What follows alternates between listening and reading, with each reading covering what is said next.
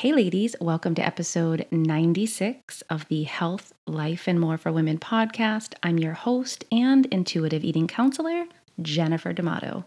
I have had a recurring theme within my intuitive eating counseling practice.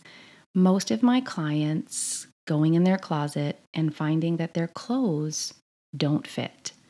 I actually am hearing a lot of this outside of my sessions as well, just people I chat with and converse with on social media. And I myself have found this to be true, especially coming off of last year, especially coming off of one of the most stressful years collectively we've been through, but also personally last year. If you've been following, you know that I had what was deemed a lumpectomy. Yes, cancer-free, but I also had reconstruction. So my stress level last year was kind of through the roof. And I would even say that this year has been better, but not back to, let's just say, like October 2019, when life felt normal.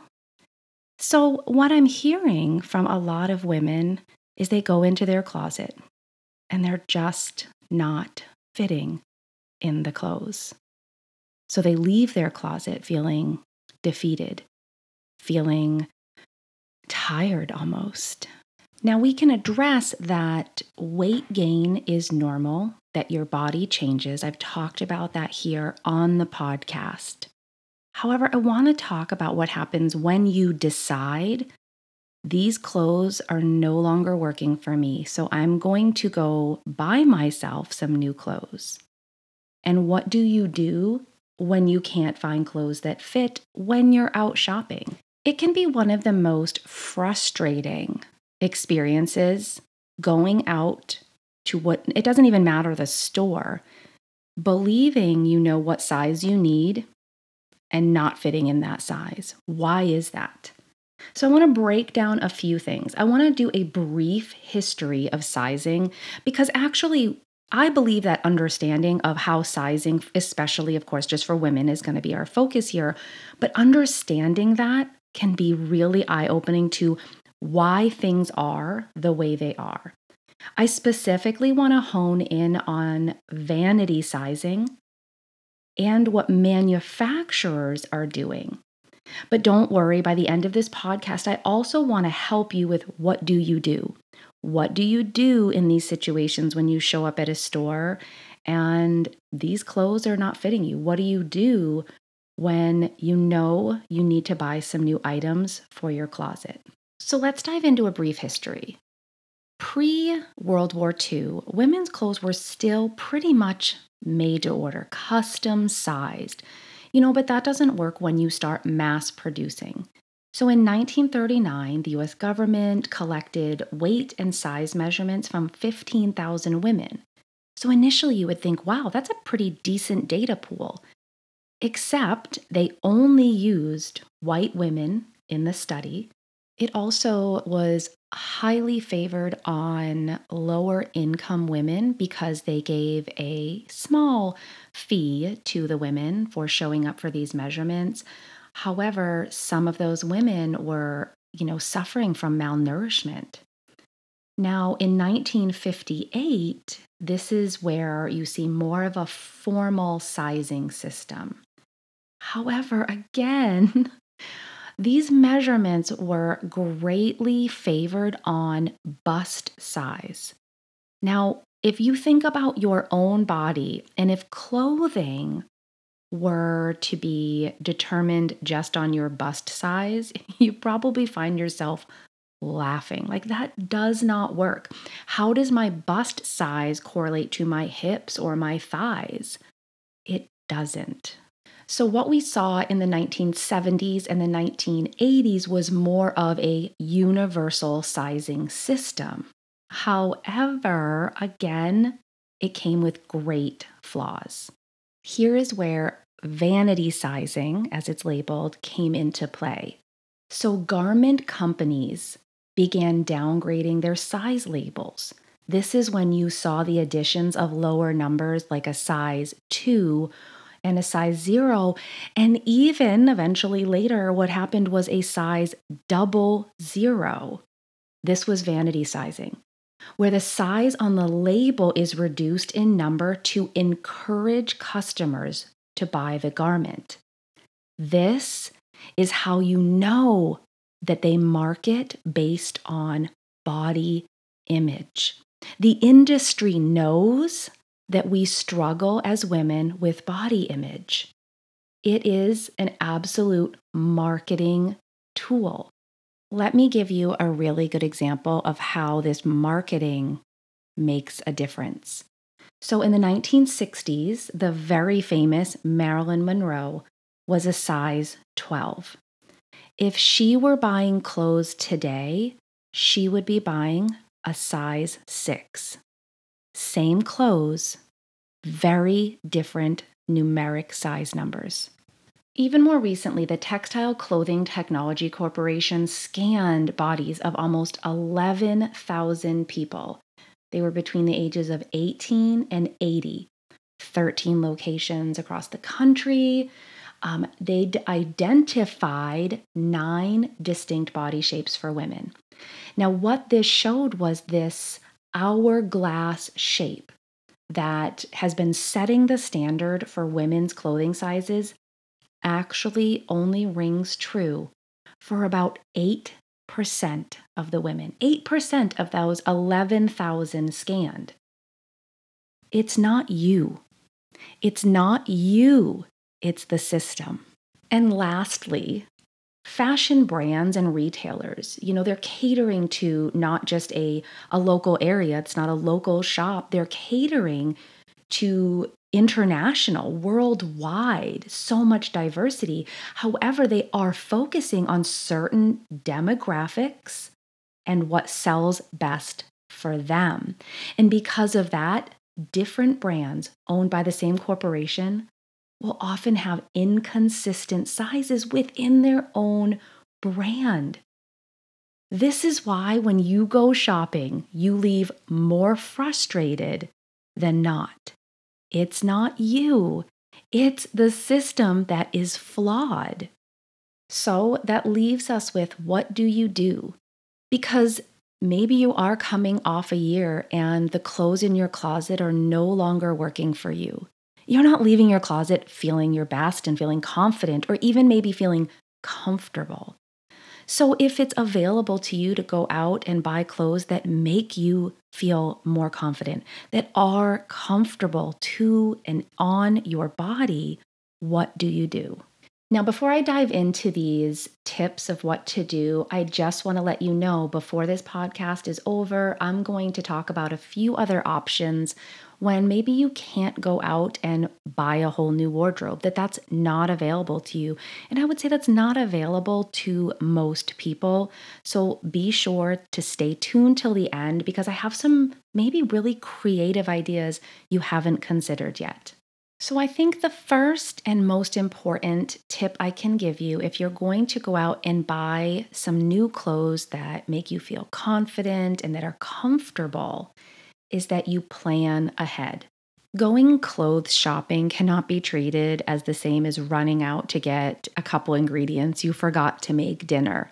One thing I can almost guarantee if you try to rush getting some new clothes is you're going to add to your stress level.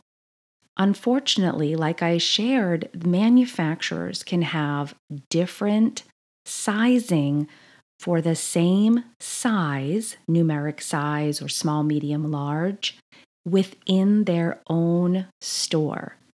We love going out to Target. Maybe we want to grab some beautiful blouses, maybe some graphic tees, and some jeans. I'm telling you right now, you can grab a shirt in a large and a blouse in a large, and they're going to fit you completely different. So I want you to set aside time. Set aside time where I have an hour. I have maybe 2 hours to myself so I don't have to rush. I don't have to add to the stress. And I don't know about you ladies, but after 40, I get all hot and bothered trying clothes on and off and on and off that I want to take my time. I don't need to be a hot, sweaty mess in a Target dressing room. Do you know what I mean? I hope I'm not alone in that. Now, this really does go hand in hand with my second tip, which is grab several sizes and styles. We know that there's going to be a discrepancy. We know that there's not a universal sizing. It just doesn't work that way. So I encourage you, grab a bunch. This is where you have the extra time to try them on. So maybe you found a style, grab it in 2 different sizes. See what fits best, what makes you feel more comfortable. And then when you have the time, you don't have to rush, pulling one off, putting another one on. So my second tip, grab a bunch. It's okay if you fill up that cart and have to go back and forth to that cart. There is no judgment. This is for you to feel confident, for you to feel comfortable. And lastly, you may need to do some self-talk within this exercise. It might be the first time, it might be every time that you go shopping at a store for clothes, that you remind yourself, it's not about the numeric size. You might need to go right back to this episode and go, you know what? The reason these sizes don't line up when I went to this other store and this store or even within this store is because of the flawed system. It's okay to remind yourself that it's not about the size. It's about comfort. It's about confidence. It's about how it fits on your body as your body is right now. So those 3 tips: plan extra time so you don't have to rush and feel stressed. Grab several sizes and styles. And this last one is to remind yourself it's not about the numeric size, that the flawed system is what makes you have to grab 2 or 3 different sizes in the same top. It's okay to incorporate some positive self-talk within the context of shopping. So like I said, I acknowledge that not everyone can go out on a shopping spree or even go out and buy new clothes, new wardrobe, any of that. So I want to just give you a few other options that might be better for your clothing budget. So the first one is Amazon Wardrobe. Now, what I like with Amazon Wardrobe is there are free returns on what doesn't fit or work for you. Now, again, this might be where you are spending some more money up front, but you have the ease and maybe less stress and time to try those on in the comfort of your own home. So I've done this before, I've tested it out, and I'd say I keep about 80% of what I try from Amazon.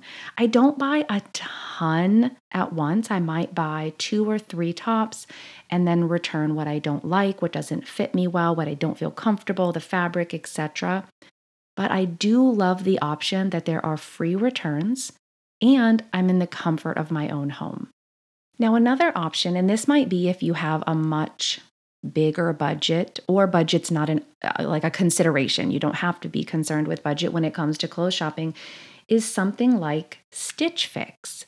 So this is where you are giving information to this program, this app, if you will, and they're sending you clothes. Again, your style, your size, things that they believe you'll like. You get to try them on in the comfort of your home and then send back what you don't like.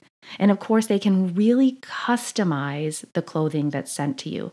Now, I know other women who've tried this and they love it. I mean, they said they'll never go to a store again because they really get everything they need. However, this is going to be on the higher end of your budget. A great option if that's an option for you. There are several companies now that offer this kind of service, so you just might want to look at the one that seems to suit you, your budget, and your style best. So another option is to do consignment in thrift stores.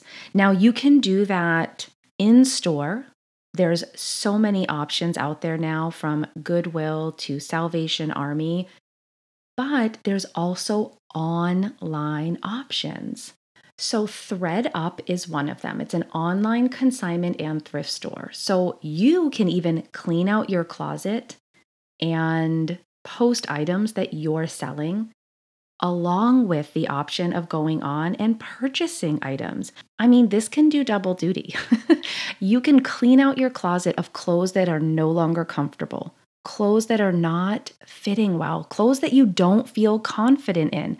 You can post those to these kind of consignment sites, and you can also purchase new to you clothes. What I love is you do get pictures, description, brand name, all of that.